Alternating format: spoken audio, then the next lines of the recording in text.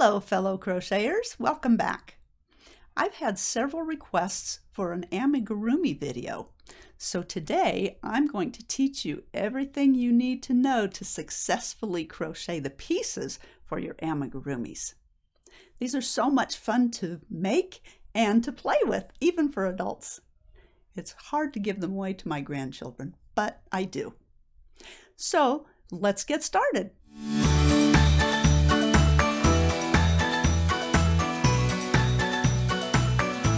Let's talk about patterns first. This is the pattern that I'm currently working on. This is from Teresa's Crochet Shop, and I've got a link in the video description below. You can get your amigurumi patterns anywhere, but make sure that you find a good amigurumi designer who's got good reviews on her patterns. So here's a sample of different styles. Here's two different styles of pattern writing for amigurumis. This first style starts with a chain 2 and 6 single crochet in the first chain. There's two different ways to start your amigurumi pieces, which would be the center of each of the pieces. You're going to be working in the rounds with single crochets. So the first style is that chain 2 and work all the stitches, however many it is, in the first chain. The second way to start them is with a magic ring, and you would work the number of stitches into that magic ring. And I'm not going to demonstrate the magic ring for you today. I'll save that for another video. But you can see in this style here, we have 3 increase rounds. We've started with 6 stitches. We're going up to 12, 18, and 24. So these are increase rounds. These two rounds are working even because you're not changing the stitch count. And then these two rounds are decrease rounds because we're having less and less stitches in each round. This is the same instructions as this, written a little differently. So here, the increase is written as 2 single crochet in next stitch. And in this pattern, it's just increase. So that is the same as 2 single crochet in next stitch. Now the decrease is spelled out D-E-C in each of these. So let's get started with making our first piece. And we're going to start, just like any other crochet project, with a slip knot. But I always make my slip knot with the tail being the strand that tightens my slip knot. And that's very important when you're working in the round, so you can tighten up the center of your round and make it less noticeable. The hole will disappear. So if you haven't learned to make your slip knot with the tail tightening it, then check out my slip knot video. Okay, we'll start with 2 chains, and we'll go ahead and work our 6 single crochet in the first of those 2 chains, which is also known as the second chain from the hook. So we work 6 single crochets into that 1 chain. And they'll just start curving around and around until it meets the other side. Now, whenever we're crocheting amigurumis, we want to use nice tight stitches. We don't want loose stitches because when we stuff our pieces, we don't want the fiber fill to come out. And if their piece has loose stitches, you'll have holes in there and the fiber fill will work its way out. So tight stitches are a must in amigurumi. Now, there is a difference between tight and too tight. If you have a hard time getting your hook into your stitches when you're working into them, then they're too tight. So you'll have to adjust your gauge. So we have our 6 stitches in our first round, and we're ready to work our second round. And amigurumis are typically worked in a spiral, so we will not join to the first single crochet. Instead, we're going to just be working in that stitch. And when you're working in a spiral, you need to keep track of the beginning and end of your rounds. So what I like to do is take a contrasting piece of yarn and drape it across between my last stitch and my first stitch on each round. So the second round, we're going to increase. We have single crochet 2 in each stitch around, and then we'll have 12 stitches. So the way to work an increase, and we have to go under both loops here, is simply to work 2 single crochet in the same stitch. You can see that there's 2 single crochet in that first stitch. Here's my 2 single crochet, and here's the base of those. So that's the first increase, and each of these 6 stitches will have 2 single crochets worked into it. So we are increasing our stitches. We're doubling them on this second round. We started with 6 and we're going to end up with 12. And each of these stitches gets 2 single crochet worked into them. We try to keep the same tension, and we don't want this loop on the hook getting too big because that'll make a loose stitch on the top. So this is our last stitch, but I've only got 1 single crochet in there, so I need my second. Now, another tip for you is to check and count your stitches at the end of each round to make sure you've got the right number. So I'm not going to count those right now, but I'm going to move on to the third round. So my yarn is on the front, and I'm going to drape it over to the back. Or you can say the yarn is on the back and drape it to the front. It doesn't matter either way. As long as you're going back and forth with this stitch marking yarn, you'll be fine. So we have 2 rounds done, and the next round also increases 6 stitches, goes from 12 to 18, but we do not increase in every stitch. We work 1 single crochet in the next stitch and then 2 in the following, and we do all of that in the parentheses 6 times. So let's start that round. We have 1 single crochet in the next stitch and 2 single crochet in the following stitch. So we have taken 2 stitches and made it into 3, and we do that all the way around. We have 1 in the next stitch and 2 in the following stitch. And I will meet you when I get to the end of this round. Okay, here I am at the end of the round. I did 1 single crochet here, and I'll do my final 2 here. So let's go ahead and count this round to make sure that we have the 18 that are in our pattern. We can start at this end or this end. So we've got 1, 2, 3, 4, 5, 6, 7, 8, 9, 10, 11, 12, 13, 14, 15, 16, 17, 18. And with our yarn in here, it makes it easy to see where the beginning is. So if we were going to crochet the next round, we would just drape our yarn across and start here. And that round starts with single crochet 2 and then 2 single crochet in next stitch. So what that means is you will single crochet in the next 2 stitches, 1 single crochet in each, and then 2 single crochet in the following stitch. So the increases are further apart the farther and farther you get on these rounds. Here's a sample head, which is actually the head from the deer that I'm making.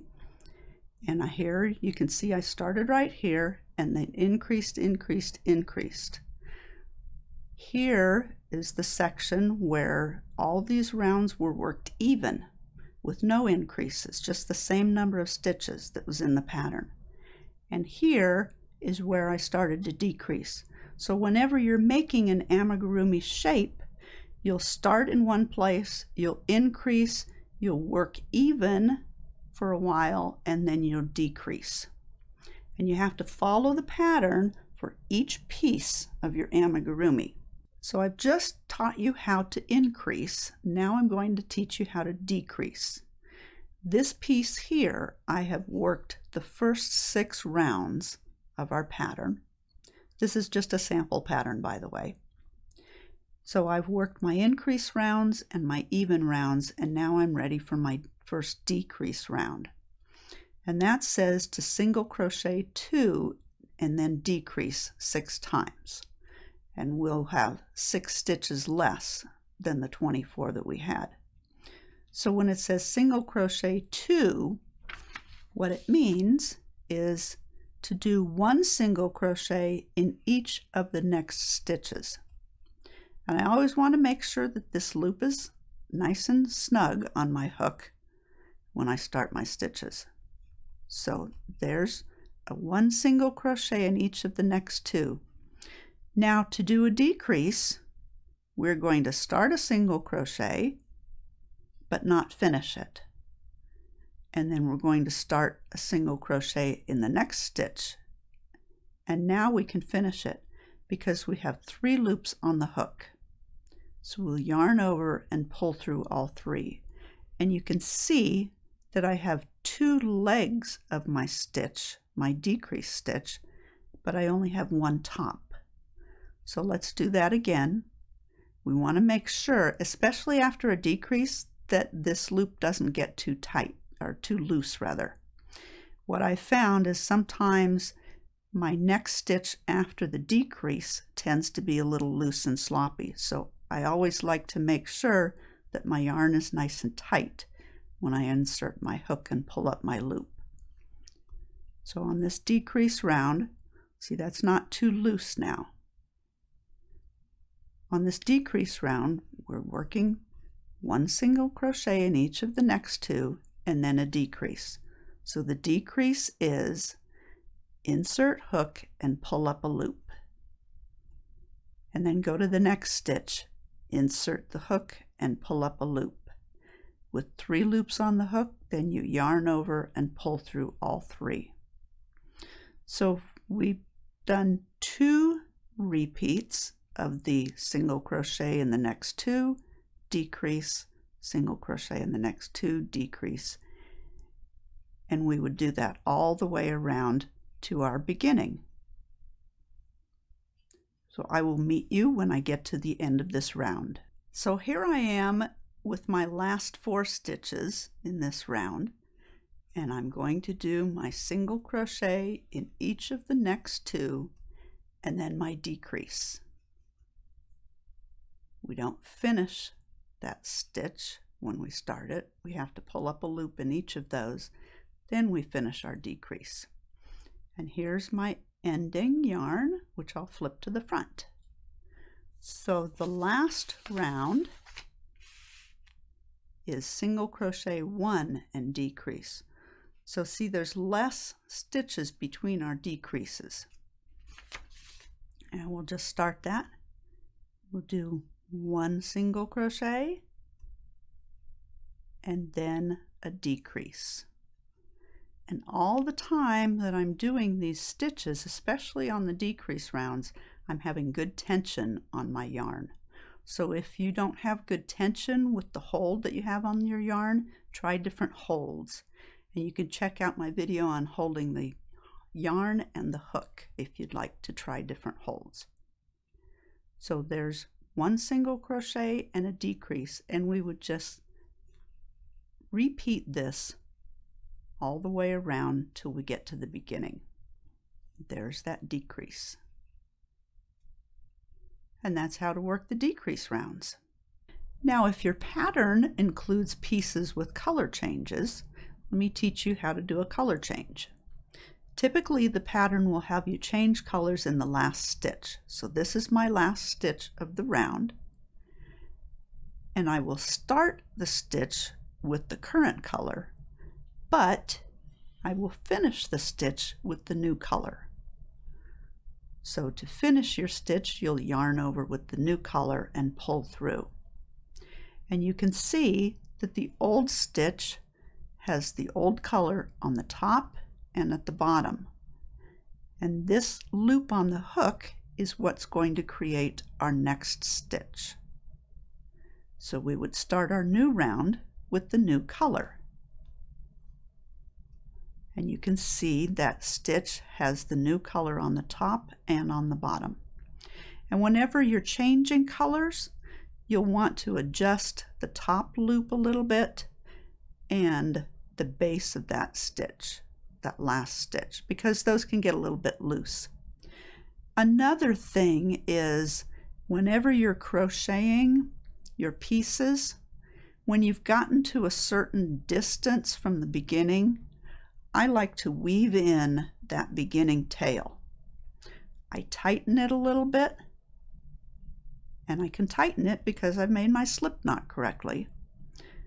Then I thread my yarn in my tapestry needle and I go the same direction that the yarn is going under the legs of my single crochet on the back of my work. There's the front and here's the back. This will be inside. So if you have some pieces that are fairly narrow, such as this piece here, this is getting narrow up here, and I had to weave in my end here before I got too far along because it's almost impossible to take some of these pieces and flip them wrong side out. So you've got to weave in your ends, make them nice and tight, and then I like to go over one strand and go back the other direction. These toys will be given lots of wear and tear and love over the years by children, grandchildren, adults, whoever, and you want to make sure those tails are nice and tight. Now you don't even have to trim this off because it's going to be on the inside and there's going to be fiber fill in there. I would also take the tails from the color change, and I would typically trim this off, and I would tie those together on the inside into a square knot, and that's going to make that stronger as well. After you've adjusted those, you don't want them too tight or too loose. So go ahead and just tie those on the inside. You don't have to cut those off either, and leave those there. When you get to the end of your piece and you've crocheted the whole thing, then it's time to pull out your yarn marker. But that keeps you in the right place for every round that you're working, because if you just keep working a spiral, you don't know when you've gotten to the beginning or the end of the round. So that keeps you on the right track. Now, if you're going to be changing colors a lot, this is what this style of changing colors looks like. If you don't mind the jog in that, that's fine. I don't mind it that much. These are for my grandchildren and they really are not going to care that the black doesn't meet up with the black. But I'll be bringing you another video in the future with showing you how to change colors, and they will not be jogging like this. They'll line up nice and even. So subscribe to my channel so you don't miss that video in the future. Now that you've learned how to crochet the pieces for your amigurumi with the increases and decreases and color changes, then go ahead and make all the pieces according to your pattern. Here I've got all the pieces from the deer that I'm making, and I've already stuffed some of them, but they're not sewn together yet. So join me in my next video where I'll be teaching you to stuff your amigurumi pieces and sew the pieces together. Then you'll have finished amigurumi ready to play with by you or your grandchildren or whoever. If you like this video, please give it a thumbs up. And if you'd like to see more of my videos, please subscribe to my channel. Thanks so much for watching, and happy amigurumi crocheting to you!